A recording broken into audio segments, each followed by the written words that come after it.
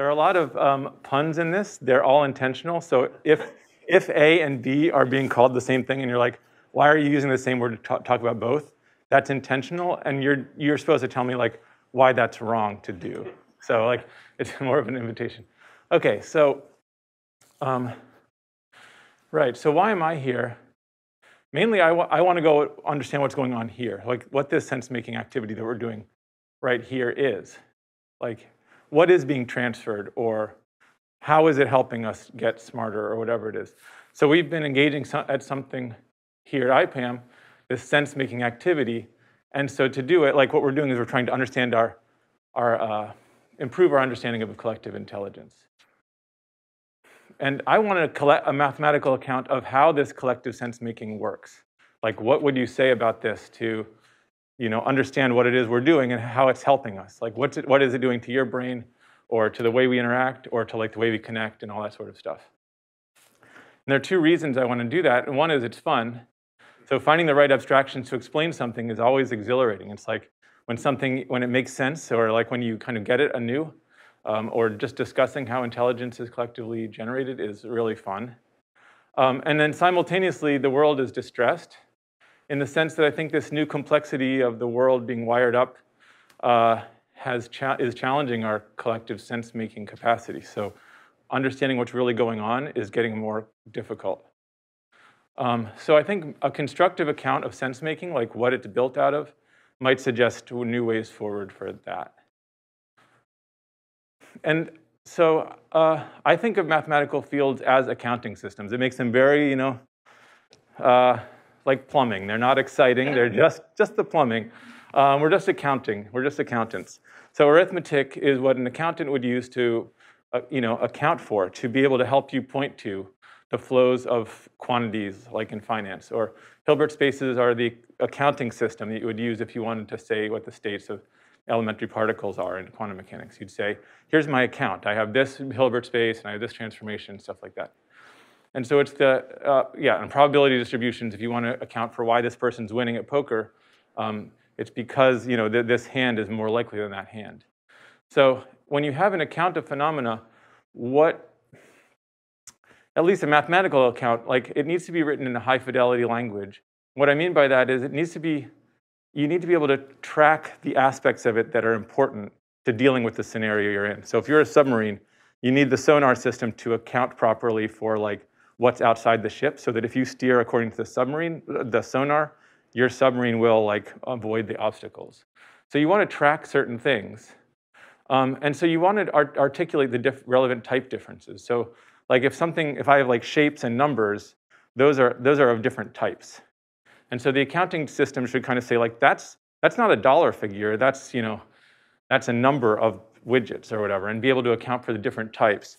But then I want operations, like I can multiply a number by a shape and scale it or something like that, or multiply an angle by a shape or whatever the rule for that would be, and rotate it. So I want to be able to provide operations that correspond to the interactions I want to do with those accounted for variables. And out of if math is accounting systems, what is category theory the accounting system for? Roughly, it's for interlocking structures. So mathematical definitions like a group or a topological space are a bunch of interlocking structures, and category theory tracks the layers of structure and their connections. That's what it's trying to track for you, so you can account for, if you want lots of different mathematical subjects to talk to each other, then this helps you kind of find those analogies, the similarities in structure. It makes those analogies formal objects that you can track with this accounting system. I've been really inspired by Mike Levin's work, so I almost was calling this talk something about operatic morphology, but I decided to go into sense-making because I'm also really interested in that. So collective intelligence, the product of culture, is all around us. Namely, it's in our science. So what is collective intelligence? It's in our science, it's in our technology, our governance, and our morality, and everything else. So each of these, like our morality or our governance structure, is a product of work over millennia to try to refine what it is where that thing is. And so each body, like my body, is a collective of cells whose individual intelligence work harmoniously to create the intelligence at my level. And similarly, the government or well, technology or science, maybe even morality, like the way agents give accounts of themselves, to like work together to form like how we're going to deal with new kind of moral issues. So I want a language and logic for the shape of that. Like by shape, I'm trying to use a very generic word, but how would you talk about this leveling up? So rather than understanding the lowest level, like fundamental physics particle, I want to, and rely on emergence to get us all the way up. I want to make sure that I'm looking for construction principles that are compositional. So I want to say, no matter what we start with, how could you build up something like intelligence from there? Or what sorts of moves, what sorts of like snapping together would make it possible to get all the way up? So, right, what do I want? I want an algebra in which interacting intelligence form an intelligence. And I think this category theoretic notion of operad, which is not known enough, I think, seems appropriate. So basically an operad, and I'll talk about this in the talk, it lets you create arbitrary, like geometric or algebraic or whatever sort of syntax you want. So you design the operad. Like there are operads that have been already designed, so you can kind of like in that last talk, like here's a bunch of things that we know how to do already. Now maybe you can go and try to find something else that you could do with what we've got. Well, in the same way, operads are combination rules that you could use that people have made already, but you can make your own operad and start to, for in this case, try to figure out like how would you put together intelligences to form an intelligence. So this operad would be a custom accounting system for how intelligences combine.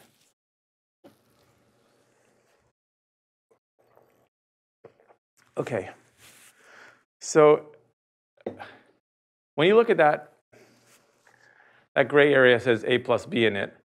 And when I look at that or that, it feels like trying on a friend's glasses or something. It makes me feel bad, like something's wrong and you're going to break my senses. Like that in the area there is not A minus B. That's A times B. And so the fact that you get a sense of that, or at least I get a sense like, what? That's confusing, or that's confusing. The fact that you get a sense of that, I'm asking here, like, what gives you this? So the bad math student memorizes formulas. They're trying to get an A also, but they're doing it wrong. Because they're trying to survive instead of trying to sense make. They're missing the point about getting a sense of it. But the good student gets a sense. They track the ideas with the symbols. So they have this accounting. They have this kind of this tracking. And I would say that our senses are the entirety of our connection to anything that's happening. So you're using your senses right now. You're getting a sense of this. You have a sense of like whether I'm trustworthy. There's like, the good tennis player is using their senses. Their 5 senses, but also the senses that they have for how you're supposed to like lunge or all that sort of stuff. They're sensing distance, speeds, angles. There's hundreds of trillions of atoms involved, even like every second. But they're tracking the right ones, or they're tracking the right patterns. So how are they doing that? That is what I think senses do. Like when I say sense, I'm talking about your ability to track the right patterns to get to that ball in a tennis match. So how do we get our senses, and how is it that we sense the situation? That's the question I want to know. So with x squared plus 3 equals 7, you might have a sense of what to do before you know the answer. You might look at it like, yeah, I'm going to be able to do that. Or you might right now have a sense of which way the exit is without having to that's kind of like available because I can instantly ask you which way the exit is, and it's going to take you like less than 2 seconds to figure it out. So there's so much to track, right? But we are able to do it. Can we make sense? So I'm just asking the question here. Can we make sense of this ability we have to make sense? So yeah, so here's the first pun, I guess, sense making, the pun that wasn't. I'm using this word in 2 ways. First, we make sense of X, Y, Z. So sometimes we shake our head and we say, no, that doesn't make sense. I'm not tracking that. It doesn't add up. And there's just no point to accepting something if it doesn't make sense. Like, why would you say like, okay, sure. Like when you say it, you almost shrug and you're like, this is ridiculous. It doesn't make sense, but I guess I'm going to do it anyway. And something feels really wrong. But when they explain it in this different way, they say something just slightly different, like, oh, okay, that makes sense. And now once it makes sense, when it kind of clicks into place, now you're able to kind of hang out with it and really move with it and like play the tennis game or actually do the algebra problem. So what is that clicking into place? Like what's that about? But then the second way of using the word sense is that something has made our senses, like we have evolved. And so our ability to sense the color and taste of the strawberry, to track the right aspect of the tennis match or math problem, something made those senses for us in the past. And so how do we play so beautifully? So I'm hypothesizing here that these two meanings are the same, that this is past and present, present and past, that we produce the senses that we later enjoy, or our progeny enjoys, through sense-making work. Now, of course, they would be doing it in a way that was like different than a human feels when they're making sense. But I'm asking the question, is it possible that sense-making is the production of sense? And that what we do is we install what we know about sense when we make sense of something. Someone understands in neuroscience something called patch clamping or something. That's what my dad did. Then they install that into the microscope. Like that's what you do, right? So when you understand something, then you write a how-to like into computer code. You kind of write it into computer code. You write it into books. You install the sense you've made into something that can be passed on. So your sense of beauty and good, you install into DNA with mate selection. So it's like we take our sense of the world and we try to like push it into the deepest structure that we know how to push it into. And so maybe that would kind of that would be a way that sense-making present becomes senses. So I'm asking now, what do you think of this hypothesis? Does it make sense? There's a pun, but like I'm really asking, that pun is intentional, and like, could it be that past sense-making activity installed into deep structures accounts for the senses we have today? This is not a finished account. So like what I'm going to give you here is not the answer, a definitive answer. It's a hypothesis that I'm most interested in like getting like feedback from you guys. So does that account that I've given, like, does it feel settled enough that we could go on with it at least for this talk? Yeah. All right, let's do it then. Thanks. So if so, then the real work would be to understand what sense-making is. How is it produced? What are the specs of it? And so my hypothesis, again, you probably maybe gotten this coming, but that sense production has to do with proper accounting. So when we shake our head and we say that doesn't make sense, we're saying that it doesn't settle all the accounts. There's something left over. Like, no, that doesn't make sense, because why would Bob have said that thing to Mary if, there's something left over. So we jiggle the pieces, we try different arrangements, and then something clicks, something settles into place. It feels great, like, that is like a happy sound. The energy level drops, it feels like it's all accounted for. And that is like when it makes sense. And now we can start to work within that system and not be making lots of mistakes all the time. So I personally don't think this is merely Bayesian. I don't know enough about like the Friston approach or even the Bayesian brain stuff to think that to really say. But it feels like there's a phase change here, and that sense-making has this kind of groping in the dark, but maybe I'll learn something, so I'm going to offer this and then hope to receive some feedback that no, there really is something possible here. But this kind of groping in the dark followed by a click. And then once you have this click, you can start to build on it. So this kind of edifice of sense, like you're building a structure of mathematics, you can build very, very big skyscrapers from this click of sense. So I haven't seen anything really account for the delight of that or the fact that you can build such edifices once the click happens. Okay, so here's the like math part of the talk, which I didn't really focus on too much, but I'm going to just take you through like this operad idea and stuff. So, okay, well, if accounting systems are important and math is accounting systems, I'm not saying all accounting systems are math. Otherwise, we'd have to have like our little amoeba ancestors doing math. But just that mathematical fields are accounting systems. Maybe if we want to account for the click, we could at least try to, like if we want to account for sense making, we could at least make that account within math. I know there's a level, not a problem here. There are two levels which are a little bit hard to track maybe. But what I'm saying is that the account we're going to give today of sense making would be in math, not that all sense making is made of math. Just that this today about how sense making is done.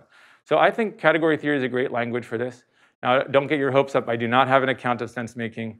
So this remainder of the talk is about an accounting system in which I think an account of sense-making might be told within. So this would be, I don't know what the account, how you account for sense-making. I think it might live within this accounting system that's coming up. Like, I don't know how teleportation works in quantum mechanics, but I know that you're apparently supposed to be able to do it with Hilbert spaces. Okay, so that's the sort of thing. So let me tell you briefly about the operatic approach.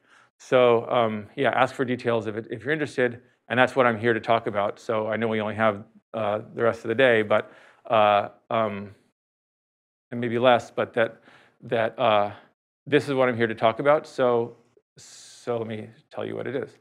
So the operad idea, an operad is an e pluribus unum system. So that's the motto of the US, out of many one.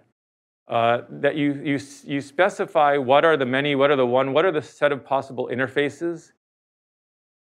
You specify that. If you want to make an operad, you would say, here are the objects, or what people call the objects, or I'm calling the interfaces. And you specify how the interfaces are allowed to be arranged within any interface. So for example, you can make interfaces like shapes, which we'll see later. But really, basically, you could make interfaces to be just sets. Now, how is a set an interface? Well, it's just language right now. So like, just pretend a set was an interface. It's kind of like the way you're seeing the world. I see colors, and I see shapes, and I see numbers, and those are three sets, and that's kind of how I interface with the world or something. It's a little bit of a weird word here, but it's more of a better word for the later slides. Okay, so we have these, maybe the interfaces are sets, and the arrangements are functions. So here we're building one element, phi of S1, S2, Sn in S prime out of many elements, S1 through Sn. And so this system of building one thing out of many is what operads are about. So you also specify how nesting works. And this will be a lot clearer pretty soon. So the original operad was the operad of boxes positioned within boxes. And this mattered for topological algebraic topology issues. So here I have 3 boxes positioned within a box and 3 boxes positioned within a box. So this would be an arrangement, and this would be another arrangement in the terms above. The interfaces would just be boxes. There'd just be one interface called box. So this operad has only one object or one interface called the box. But for every n, it has a whole space of arrangements. 2 elements of that space of arrangements are shown. That's an arrangement, and that's an arrangement. And then you can nest that because you can put tiny boxes inside the red box or inside the green box, and you would get like tiny boxes within a big box. And that's the nesting. And you can keep drawing boxes as small as you want, and that's operads. So it's kind of like a fractal-y type language, like for building fractals, and you can really literally build fractals with operads. But I want to talk about them in terms of a more relevant operad, which is wiring diagrams. So here, the objects are going to be boxes that have input ports on the left and output ports on the right.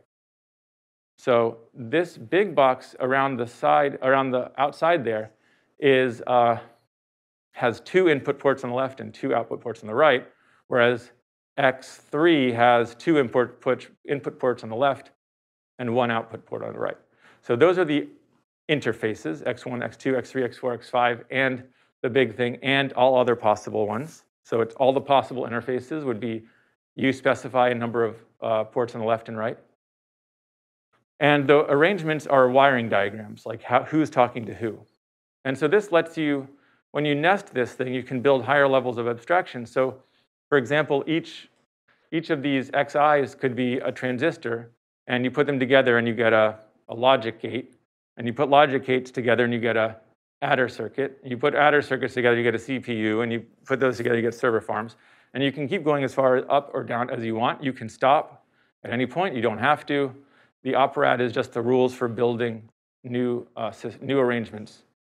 So the ability to put within X3 like a smaller wiring diagram that like you say you want to just keep zooming in with you have your little phone, you zoom in, you see what the problem is, you kind of zoom out a little. That's what operads let you do. So there's an even more relevant operad to sense making, I think, that's much more dynamic. Namely, the boxes in this thing can change their number of ports. So I can close my eyes, I can open my eyes. When I'm opening my eyes, I'm seeing you. seeing you, getting data in. And when I close my eyes, I'm no longer getting that type of data. And if I wanted to, I could leave the room, like we're going to leave each other soon, and we'll go our separate ways. And so basically the way this operad works is it's like a wiring diagram operad, except that the wiring diagram itself can change in time. And it changes based on what flows on the wires. So if I say, I will meet you at 3 p.m., then it may happen that at 3 p.m., like we link up, and my eyes see your face, and your eyes see my face, or whatever. And then we say, I gotta go. And the other guy says, no, stay. And then we say, oh, da, da, da, da, and then you can leave. But so the dynamical system, this is what I'm calling the operatic morphology. So the boxes can run around in this operad. So it's difficult. One thing I like about Mike Levin's stuff is it's difficult to distinguish between morphology and behavior. Like the behavior within a company, my behavior within a company, can change the company's morphology. In other words, which people are talking to who's responsible, who's the report, who's the boss, whatever. So the morphology can change, and it's kind of hard to distinguish whether that's behavior or morphology. So operads are designed to give algebraic theories. Basically, you don't just have these boxes. You install stuff into them. You put stuff inside them. So if you had an operad that consisted of certain interfaces and certain arrangements, then what's called an O algebra is a set of things that are allowed to fill the interfaces. Like before, we just had these boxes within boxes. But now we can say inside of each box, x1, x2, x3, I'm going to put a blah, a tensor. I'm going to put a dynamical system. I'm going to put a continuous, hybrid, discrete dynamical system, whatever you want. And all the operad is supposed to do is tell you how to put these things, how they can be put together. And the algebra says, when you have an arrangement of fillers, what filler do you get? So if this isn't quite, if you're not quite getting it, that's fine. This is a big topic and not that hard. It's about as hard as you can imagine. It's not that bad, but it would take more than 5 minutes to do. So if you fill every box here with a dynamical system, an open dynamical system, like an automaton or an ODE, ordinary differential equation system, then what that would mean is that x1, say, is getting an input from its outside world and using those to update its state. So it's in some state, it's happy, then it receives this data, and now it moves to sad, and it says like Bob, and then whatever. So it's saying stuff out of the output wires there, and those things are being received as inputs to the next dynamical system. So that dynamical system, x dot equals f of x or something, it's really x dot equals f of x comma input variable. And that input variable affects the change. So we specify if we want to give an algebra, so there's an algebra of these dynamical systems. And then if somebody wanted to, they could just put into x1, this dynamical system, and into x2, that dynamical system, and they could see how the whole thing behaved. And the arrangement tells us how we form this composite dynamical system from the pieces. It says, well, this variable that's missing in x2 is coming from x1, so it's f of x, f of x1 or something. And so the arrangement tells us how to put all that together to form one big ODE that the person looking at this outer box would see. They'd see this really big system of ODEs. But if we wanted to, we could tell them, well, that's because it's coming from these little parts. And then they could diagnose, oh, I think the real issue is probably in x3 or something like that. Now, all this stuff about dynamical systems that are in boxes that can change their input and output shape and kind of curl into a ball or whatever, or open their eyes, close their eyes, and have little wiring diagrams that change their pattern based on what flows. All of that can be formalized really cleanly using something called polynomial functors. So if you're interested in the actual math of it, polynomial functors are my favorite way of talking about it. It just makes all the math really elegant. And so, yeah, I think the math is, I claim the math is elegant, and it's a container. It's a kind of accounting system for little machines that adjust their configuration. And it holds both electrical circuits, so you can account for electrical circuits and transistors and how you build up CPUs from those. And it can account for deep learning, the kind of training of a deep neural network fits right in there. So, but there's tons of room between deep neural networks, even with all the fancy, fancy stuff that I know of at least. well, not too fancy, I guess, recurrent and like physics-inspired neural networks, and all the stuff I know about with neural networks, at least, is easy to account for within there. And there's just tons of room between electrical circuits and anything I've heard of in deep neural networks. There's a whole range of things where like, we're coming together, we're talking, we're leaving, and stuff like that. That's just completely absent. So it's like this empty continent where the West Coast and the East Coast have been explored, and the middle of the country is completely unexplored. So I think there's a key idea missing, like both circuits that make my phone work and deep neural networks are amazing, but they don't seem like they're gonna explain life. It doesn't seem like they're gonna explain really anything is a problem, deep neural networks. And so sense making is the thing we're trying to talk about. So I think we're missing something, and I don't know it, but I'm asking, by what algorithmic strategy could you build up sense making? So if each of the little boxes, so this is a question for you.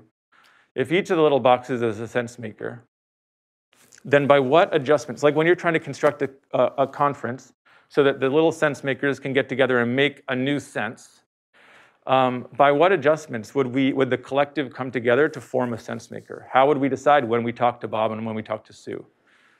So my question, maybe what I'm wondering or proposing is maybe if every box could announce, well, here's the problems I know how to make sense of. Like if you want to know about operads, like come to me. And if every box says like, well, I know how to draw really good pictures of cats or something like that. If every box could announce what problems they know how to make sense of, could the adjusting collective arrange those pieces? I want to know by what algorithm could you arrange those pieces so that they're doing the kind of sense making they like to do, but we can arrange them to solve higher problems. So that's the kind of account that you could tell in this story, in this accounting system that I don't have yet. So the operatic approach says we just need this kind of inductive step. We need to know how a collective of sense makers constitutes a sense maker. And so the following is hypothetical. I'm groping for the right idea here, but what if sense making is just proper accounting? So what if what we make sense by accounting for what's happening, we somehow put it away? So if each small box says, I can account for this aspect of my input, then when the adjusting interaction pattern gets things right, then like I say, well, that's because Bob spilled his breakfast this morning. And you say, oh, okay, now it all makes sense.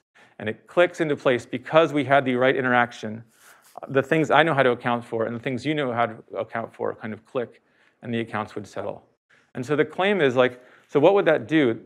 If our senses constitute the totality of our ability, if I'm saying that like everything I know how to do is from sense making and senses, then that would say that if accounting explains sense making, then accounting would have to explain all of our ability.